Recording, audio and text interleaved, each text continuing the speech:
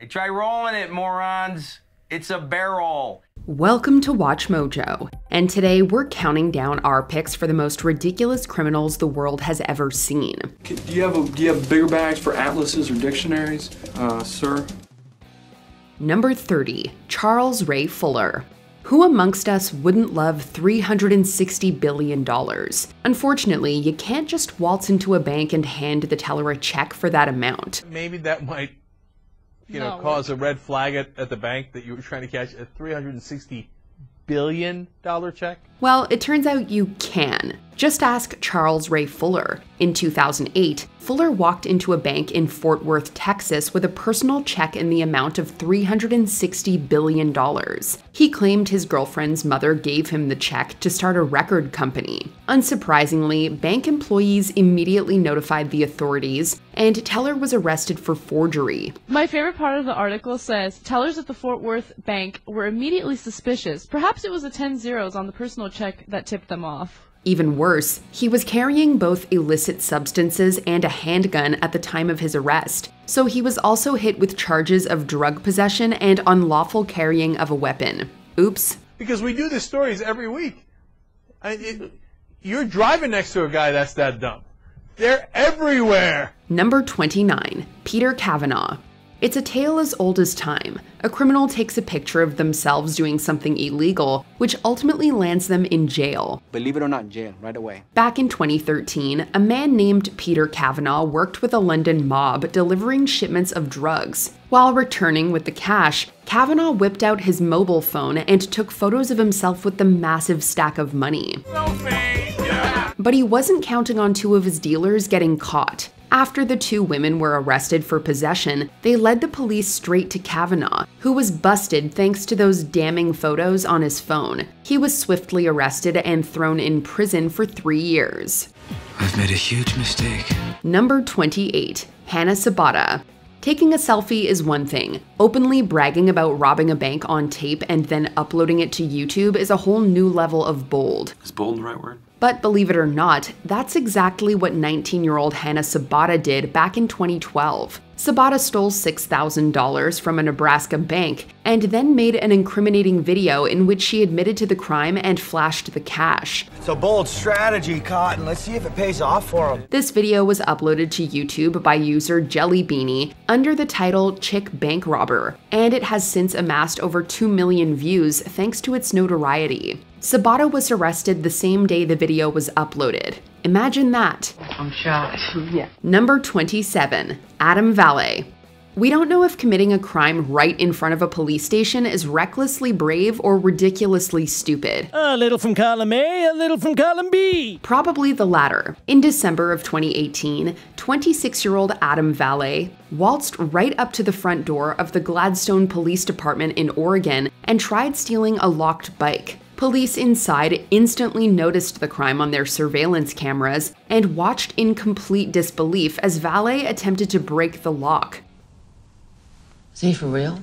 Officers simply walked out the front door and confronted Valle, who probably couldn't believe that he had been caught. How did that happen? Surely it had nothing to do with the cameras everywhere, or the front door, or the window right beside him with Gladstone Police written on it. Well, when you put it that way, yeah. Number 26, the loud getaway donkey.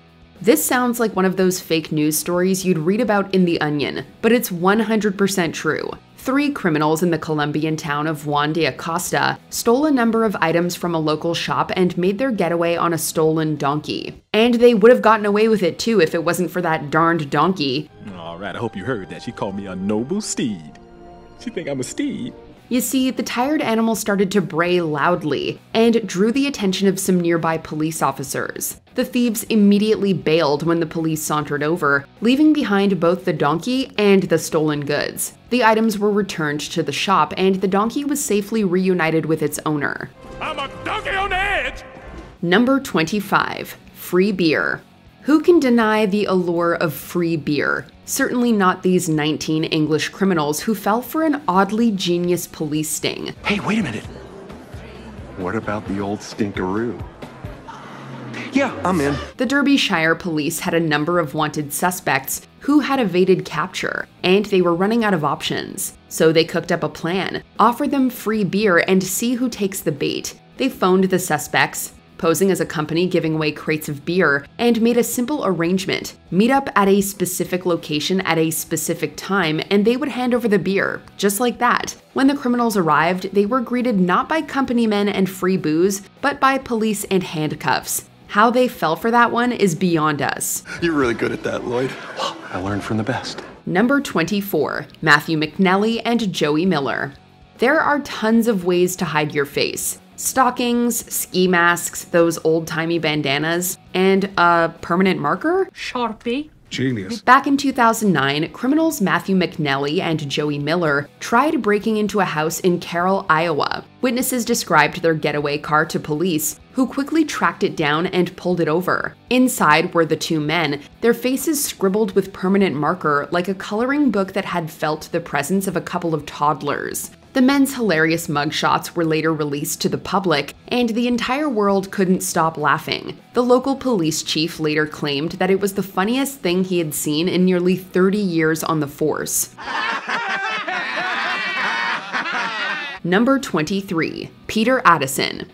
Now, we're certainly not condoning it, but if you break into a place, maybe don't write your real name on the wall.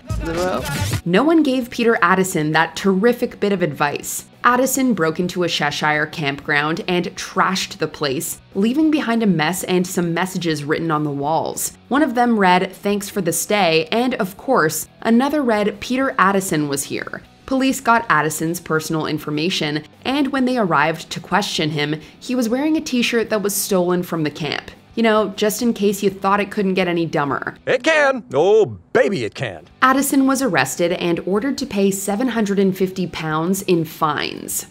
Number 22, Shaquille McKinney. Hey, it's tough out there for a salesman. Counter it with. Sometimes you have to make cold calls, and that's exactly what teenage salesman Shaquille McKinney did, just that the product that he was marketing to potential customers was cannabis. Sweet Mary Jane is my vice of choice, as you well know. Of course, I'm addicted to selling it, not consuming it. Yep, McKinney made a number of cold calls throughout the Pinellas County area in Florida, asking people if they needed some of the green stuff. Unfortunately, one of those people was a Gulfport police detective. He arranged to meet McKinney at a nearby school, and when the young boy arrived to deliver the drugs, he found a number of officers waiting for him. He was charged with drug possession with intent to distribute within 1,000 feet of a school. I feel manipulated. I thought we were gonna hang out. Number 21, Mganga Mganga.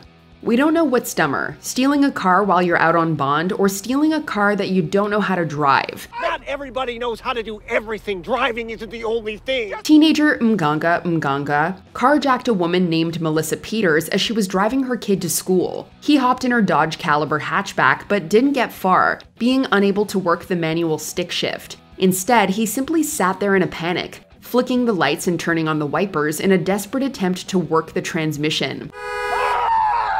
That's just the horn. I don't know that, do I? He was doing that for 7 minutes while people around him called the cops. They soon arrived and arrested Mganga, sending him back to jail. Number 20, the doorbell licker. You might not be familiar with Salinas, California, but it's the hometown of a few famous folks. Writer John Steinbeck, performer Vanessa Hudgens, and of course, 33-year-old Roberto Daniel Arroyo, perhaps more commonly known as the doorbell licker. Sylvia Dungan's decision to install a Ring doorbell camera into her front door yielded a pretty curious home movie, starring Arroyo as he licked her doorbell for 3 whole hours. Yeah. He's into this. He is really into this. As the case went viral online, police quickly caught up with him. They pointed out that the clear quality of the footage made him much easier to identify. So a word of advice to would-be doorknob lickers, maybe make sure to check for a camera before going about your licking. That's why the doorknob and this is completely white, because I wiped it down with 4 medical grade sanitary cloths. Number 19, Dennis Hawkins. Let's go, pal! I'm making a withdrawal here! Wearing a disguise is great for concealing one's identity if one is going to commit a crime. Someone should have told Dennis Hawkins that in order for a disguise to work, however, it has to be somewhat believable. Sit up and take a look, Gary.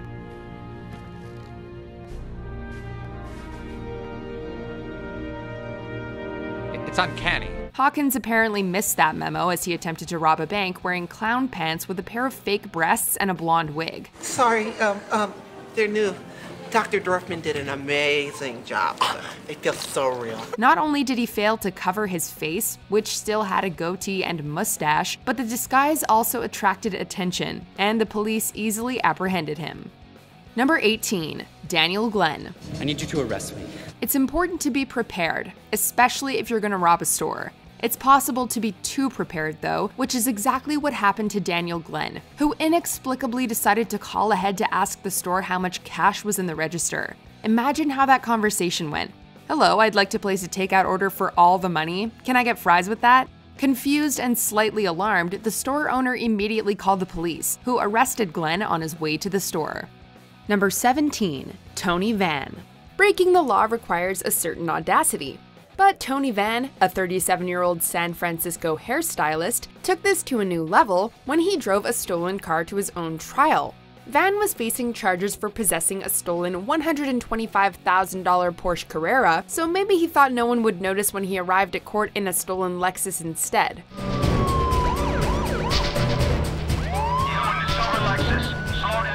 When Yorkshire puppies he'd left inside escaped through a window, sheriff's deputies noticed and ran the license plate.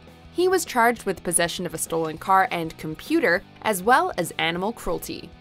Number 16, Trevor Jones.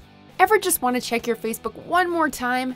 34-year-old Trevor Jones couldn't resist when he broke into a house in Gwinnett County, Georgia, in November 2011. Unfortunately for him, he used the home computer to log in. To be fair, it's no wonder he wanted some social media downtime. A woman whose house he'd tried to rob earlier had seen his car, taken his keys and wallet, and called the police. Jones had to swim a pond to escape before breaking into another nearby house. Still, he probably should have logged out of Facebook before leaving. Instead, he gave police everything they needed to identify him and issue arrest warrants. Number 15, Albert Bailey. Police in Connecticut say they had ample warning of a bank robbery because the two suspects called the bank ahead of time, telling an employee to get a bag of money ready. We're gonna say this now. If you're planning on robbing a store or bank, don't call ahead and ask them suspicious questions or warn them that you're coming. We are the ex-presidents, and as you can see, we are in fact robbing your bank. So with a little cooperation, I won't have to blow your heads off. Seemingly inspired by our previous entry, Albert Bailey called the bank and told him he was coming to rob them so that they would have the money ready for him when he got there. He even had an accomplice enter the bank with a note informing the tellers who Bailey was. Open the damn door! Obviously, the tellers had called the police, who apprehended Bailey immediately. Hold it right there. You're under arrest. I'm taking you in. Number 14, R.C. Gaitlin. Curiosity killed the cat, and it also caught the criminal. In 1988, R.C. Gaitlin came across some friendly Detroit police officers who were showing off their squad car's computer to a few local kids. His interest piqued. Gaitlin approached the officers and asked them to give him a demonstration, voluntarily giving them his driver's license so they could run a background check. The cops complied, and discovered Gaitlin had an outstanding arrest warrant for armed robbery. It wasn't outstanding for much longer. The police arrested Gaitlin on the spot. Still, he must have been impressed at how well the technology worked. Number 13, the living dead burglar. There are times when playing dead might be a smart idea. In the animal world, the Virginia opossum plays dead to avoid predators, and some fish feign death to attract prey. But when a 23-year-old man broke into a Spanish funeral home in March 2008, he learned it isn't the most successful strategy in the human world. When police arrived to investigate the reported break-in, this man tried to fool them by lying on a table in a glass chamber used for wakes. Police were tipped off when they noticed that, for a corpse, he was awfully alive, breathing and everything. Number 12, Christian Bala. Polish intellectual Christian Bala believed he could get away with murder. He's now serving 25 years in prison. To commit a crime, you have to be slightly arrogant. If you get away with the crime, this arrogance can increase to the point where you feel untouchable.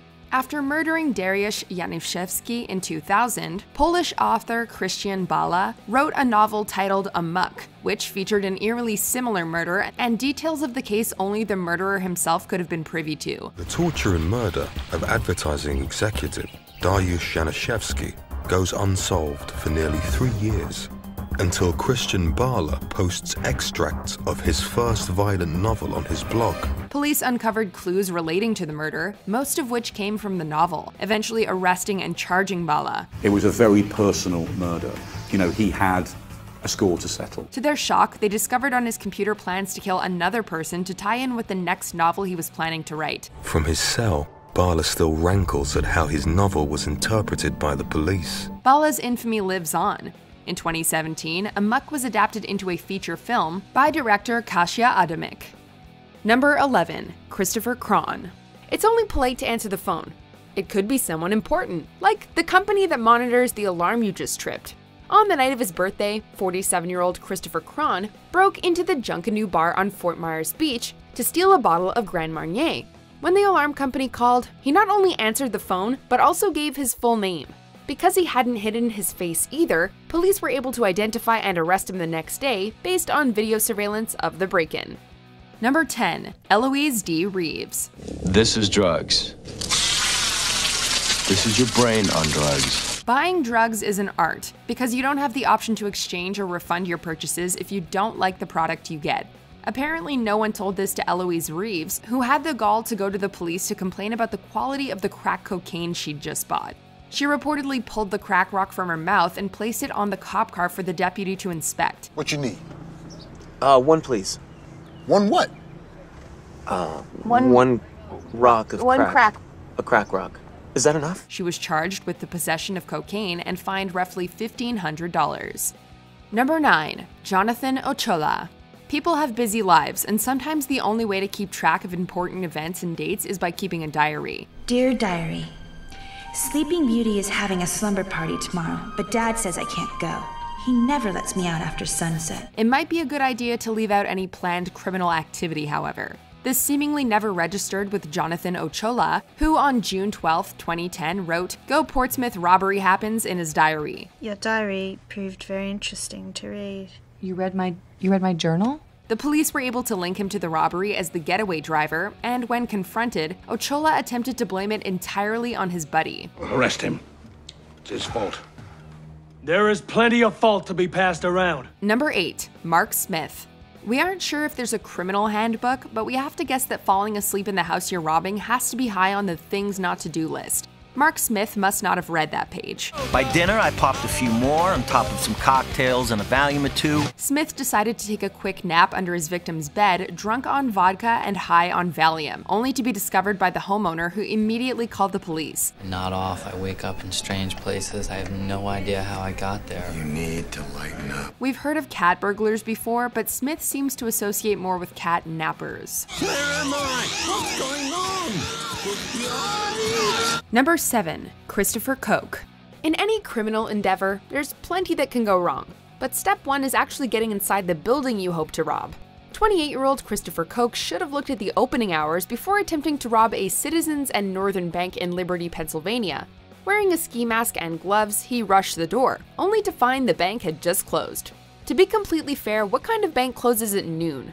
As Koch sheepishly retreated, employees inside wrote down his license plate number, and he was later arrested. And I want you to call the police. I want to go back to jail, please. Number 6. Derek Mosley.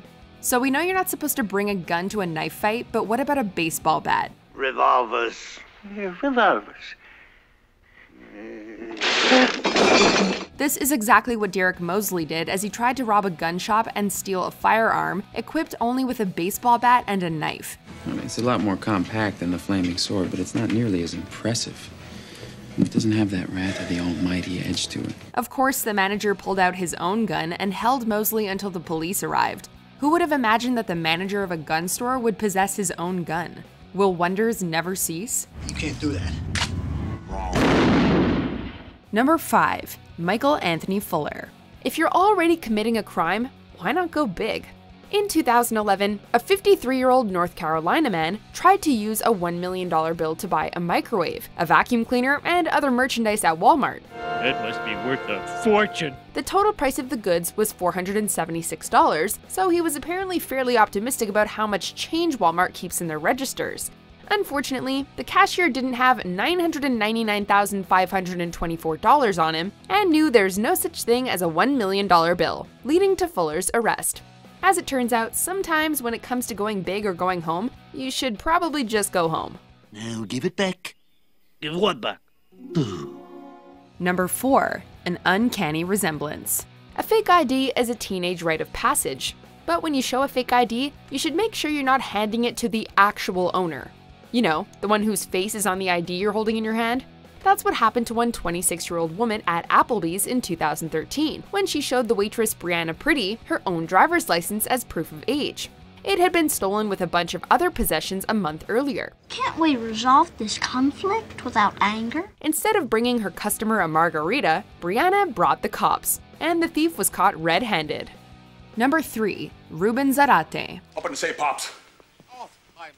Open the goddamn safe! Deciding to rob a muffler shop, Ruben Zarate brought a gun and demanded the money, only to discover that the money was in the safe that could only be opened by the absent store manager. Now, I know you come back here to open your safe.